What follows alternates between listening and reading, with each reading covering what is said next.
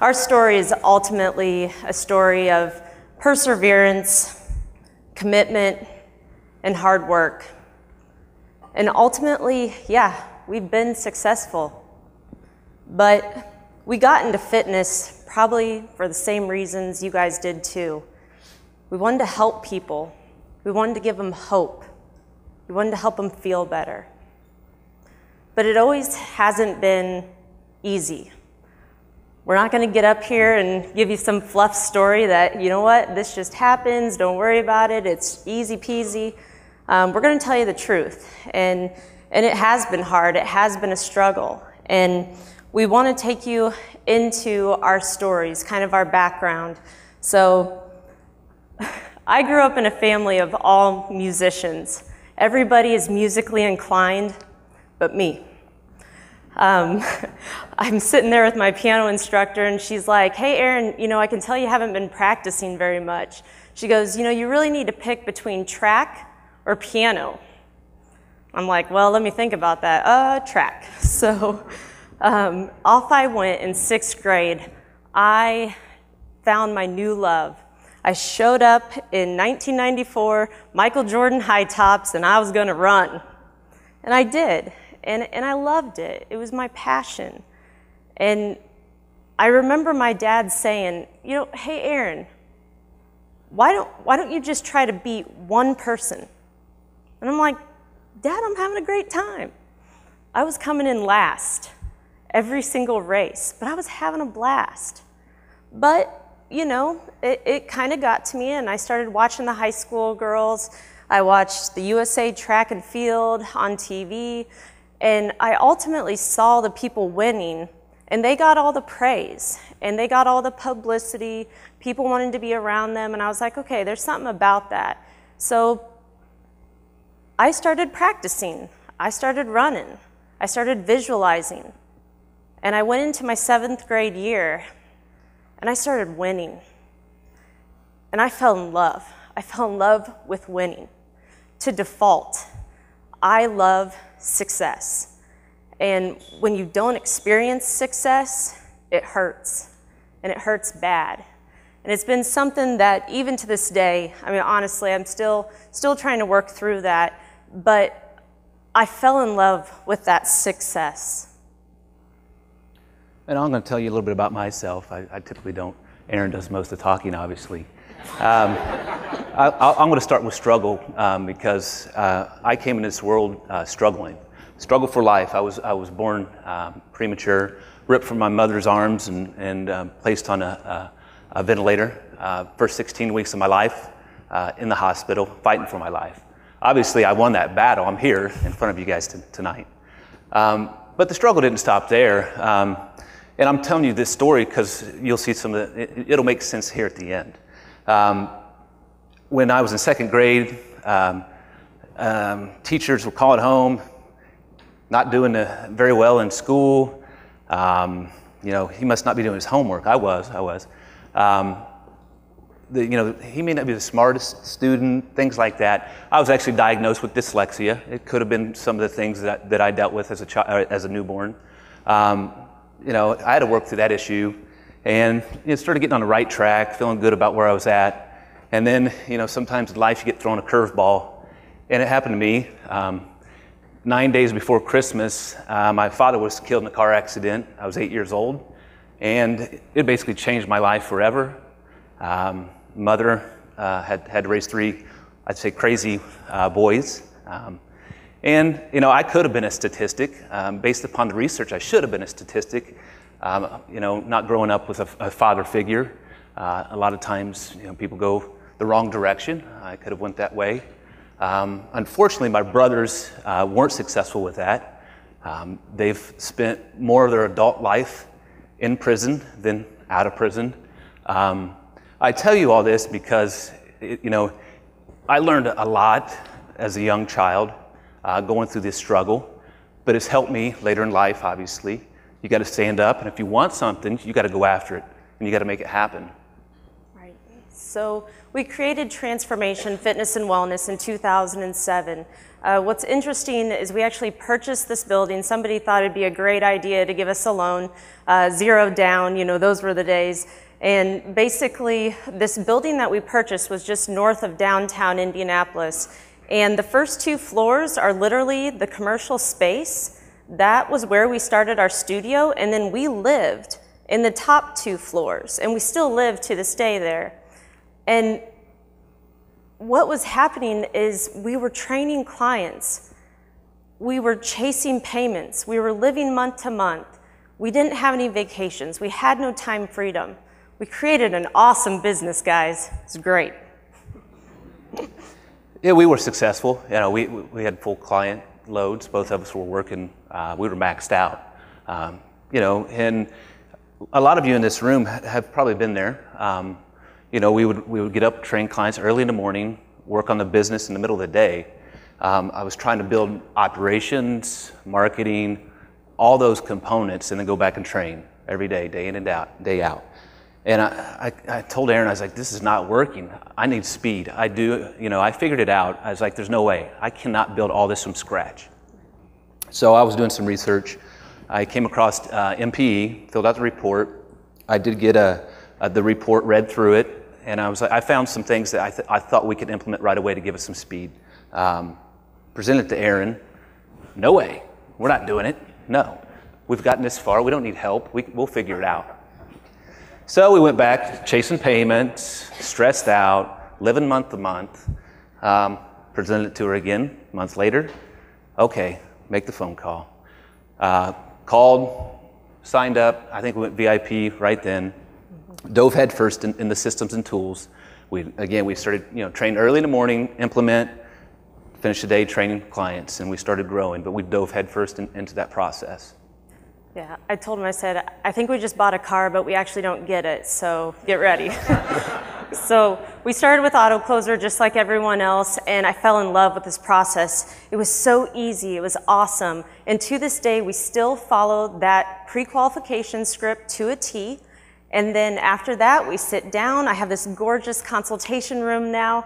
And what's so fun about it is you sit down in that consultation, you give that person hope, you talk through their health history, you talk about their goals, and in my head, honestly, I'm like, pick one. You're gonna pick one. It's not a no, it's pick one. And it went from selling those 5, 10, 15 session packs. Anybody do that? Yeah. So we were selling those 5, 10, 15 packs. Now we're selling 12 months like it's no big deal. And honestly, we could increase that no problem. So, the next step, obviously you have all these clients. You need a duplicator. You need to duplicate yourself. You implement that. And, everything's is fine and easy to do. Well, we put that in place, and, it solves a problem, right? You start hiring people, everything's fine. I know you guys you're seeing these names pop across the screen. That is 16 employees, former employees, within a 5-year period. Most businesses would have failed with what we went through, okay? And, when you hire somebody, you can, the first, 3 or 4 employees you bring on, you could say, oh, that wasn't a good employee. That's just a bad hire. It was their fault, right? Mm-hmm. Number 1, you could say that. Number 2, you can say that. Number 3, you get to number 4, and you're, oh, maybe there's something else going on. Maybe it's us. Maybe it's me. Look in the mirror, and this is hard to do as a business owner, entrepreneur, and say, maybe I'm not good enough. What do I got to do to fix myself? And we did that. We realized that we needed to be better leaders. We can't lead a team if you're not a very good leader. And you have to have the right people on the bus. You have to attract the right people, and we weren't doing that. So we dove into and started reading every day. Books like from John Gordon, John Maxwell. We really tried to develop our leadership, and we still do that to this day. And we talk about that and discuss that. We really worked on ourselves to make sure that we were attracting the right team, and we were able to lead a team. Right. So after that, we dove into deep core, getting into the marketing calendar, working off of a marketing calendar. And guess what happens when you actually know how many leads you need, what's your conversion rate? I mean, it's a flawless process. But what happened in 2012, all of a sudden we have 140 clients and our space is maxed out. It's uncomfortable. You walk in our studio, you couldn't even move. And we're ultimately losing clients because of that customer experience. That customer experience was awful. And it was too hot in the summer, it was freezing in the winter, and bags were piled up on the side because there was no room for anything. And what was crazy is I actually was doing a consultation, and this guy comes in, and he goes all the way up against the door, and he goes, "Is it always like this? Is it always like this?" And I said, "What do you mean?" And he was like, "There's all these people." And I was like, "Yeah, it's awesome. It's 6 p.m., 6 a.m. This is great." You know, and I'm like, "Oh, crap." And all of a sudden, we sat down to do this consultation. He starts sweating. He's uncomfortable. He's hot. It was loud. Guess what, guys? I didn't sell him. And I was like, man, I'm not going to help that person. And so we started to see the flaws and deficiency in our studio. We were also at this time converting our business from 100% one-on-one training with horrible margins to 85% small group. But when you have that small group and not enough space, it's hard. Now, not to mention living above your space. And I was struggling. I hated work. I hated our business. I kept telling Tony, I can go back and get a sales job. I can sell. I sold durable medical equipment. I can do it again. I made a great living. And I'll give up our passion. He can figure it out. He can take care of this. And I couldn't sleep. I mean, I'm sorry. It was tough. Like, we're sitting in our office, which we're sharing an office not only with each other, but now we have 2 dogs. And the one dog's snoring so damn loud that my customer is saying, "Is that somebody snoring?" I'm like, "Oh my God, we have a bulldog. His name's Stafford. I'm so sorry." But, you know, I joke about it because otherwise I'd cry. But I was absolutely hating something that we built together. And I didn't know if we were gonna make it through this. And we were like, it shouldn't be this tough. We've built this great business, you know, we've got all these tools. And it was just too hard. I went to a neurologist because I couldn't sleep at night. I was waking up at 3 a.m. and I was like, this is it. Something is drastically wrong with me. There's no way, but I created a horrible environment. It was a bad environment. I couldn't sleep. I couldn't rest. You know, just envision you're bringing home groceries. Heaven forbid you have a 6-pack and your client's on the treadmill staring at you. Talk about guilt. So, you know, we saw the deficiencies in our space. And, you know, when they talk about writing things down and having goals and a vision, how we would do ours is, and you can see it on the screen here, is, you know, a mission for us is a big, hairy, audacious goal. And the one we had put down in 2012 was to get in this new place, because obviously we created this business and we created this environment that was not healthy for us. And with that is, you know, writing this mission down, you know, obviously I showed it to our staff. We all had to work together for this. We got really specific in what we wanted. Square footage, how many restrooms we want, the environment, things of that nature. It was all written down. And then I also found this picture online of what I envisioned our studio to look like. So I printed that off, put it in our office, showed our staff. We had to look at that every day, that motivation. You got to know what you're working towards, you know, when you have those hard days, because it wasn't that easy, not at all. The journey to find our new facility. I'm going to read a couple of these off because we went through 5 different deals. The first one's 907 North Delaware. Was working on that deal. It fell through. I think a CrossFit went into it. It was a great location. The Walnut Street guy wouldn't even work with us because we were fitness. We don't know what we're doing. We're running a business. We had good numbers. 835 North Capitol. That's twice. You see that twice on there. We had a contract on it the first time. Somebody came in with cash, bought it. So the person who bought it was going to flip it. We went back to him, was working that deal out. It fell through, cost us $3,000 in attorney fees. So, you know, we must be hard-headed. Yeah. It's that vision. We still had that vision. We knew what we wanted. And then we had another building on Capitol fall through. So it's very important to have that vision, and it will help you and guide you when things get tough. So imagine doing this with your spouse, let alone your business partner. And you know, this picture, it's a pretty good picture.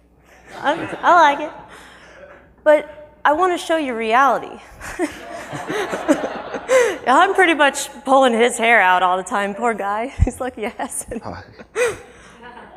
But I'm sure there's a few couples, partners, spouses out here in the room. It's tough. It's not easy. And this is one heck of a guy because he puts up with so much of my crap, literally. And I'm stubborn, I'm hard-headed, but it's one of those things that we believe in each other. We know we were put on this earth to be with each other and to help people, and you can't break that. You can't break it. But you can tell your husband he is crazy because you're looking at what is now 1222 North Pennsylvania, our new location that we ultimately did purchase on December 30th of 2013. I think someone was trying to make a bonus end of the year. So, but we sat down with our contractor, and the contractor said, you know, here's what everything's going to cost. And for demolition, it was about $30,000 just to demo the building. This was a former Brinks security building, so everything was bulletproof. There's metal. There's a vault in there. We left that. It's pretty cool. It's actually the assessment rooms, the torture chamber. You know what I mean? It's pretty cool. But here's Tony going, okay, $30,000. He goes, we can do that. Signs us up. I'm sitting there going, what? He had me down in the dirtiest of dirty, and there were times that I didn't even think I was going to be able to do it. My arms were numb, my hands would fall asleep. He beat the crap out of his body, so I don't recommend this. I'm just going to be real honest. Pay the 30 grand. It is worth it. Or make sure you have the 30 grand. We didn't have it. But ultimately, what I'm getting at here is we were MIA from our business for about 6 months. There's no way you could possibly do that if you haven't set a solid foundation and if you don't have a great team. And we have an amazing team that absolutely kept our business afloat that whole time. He was gone, working about 15-hour days, just trying to get that place going. He was power washing that building in 40 degrees. It was February and March. In Indianapolis, that is not warm at all. And what's crazy too, and you talk about struggle, is we actually had a staff member come up to us 1 month before we opened, and she goes, hey guys, I'm actually gonna go start my own business. And we were just like, what? Really? So it was one of those things though, 12 clients left in that process. And I'll be honest, normally that would have just kicked me, but I'll be quite frank, this whole process, I wouldn't say it's made you numb, but it's made you go, you can do anything. You don't need to worry about that. Those 12 clients, we can get more clients. That person was not in with our mission, our vision, and our core values. She didn't line up, and it was okay for her to move on. And guess what? Now we go into our facility, it's gorgeous. The energy is amazing. The guys we have on staff are amazing. They work shifts. We have worked our butt off to make shifts. These guys work 5:30 a.m. to 1:30 p.m. and leave. 12:30 p.m. to 8:30 p.m., done. They're all on a salary. They know their income. They're not just trying to train a bajillion sessions just to make a buck, and it's amazing. But it took that foundation. We also have 2 corporate accounts, and that honestly just happened from relationships and networking, and opportunities keep coming, and it's crazy. They just keep coming. You know, when you have the right people on the bus, you can do amazing things. When you get those wrong people off the bus, we have a good team now. We're getting ready to pull in more support staff. We had to get pretty lean to purchase this place. And our goals, 150 clients. That's what we're working towards right now. We're sitting about 116. Our average monthly ticket is about $275, and then that would give us, 41,250 monthly gross. Our expenses, we can hold those just based upon, having people on salaries, owning the facility. We've controlled a lot of our expenses. It's about $28,000 a month. So the business is very, very profitable once we get it to a certain number. It's always been profitable for us, but there's certain goals that we want to accomplish. And then I've been working on a nutrition system. I ramp all our clients up on the 24-day challenge through AdvoCare. I've taught my staff how to utilize that tool. So we're making extra income off that. They're making extra income off of it. It's helping us, a win-win situation. Absolutely. And there, what you see is what we worked so hard. All the perseverance, the commitment, the hard work.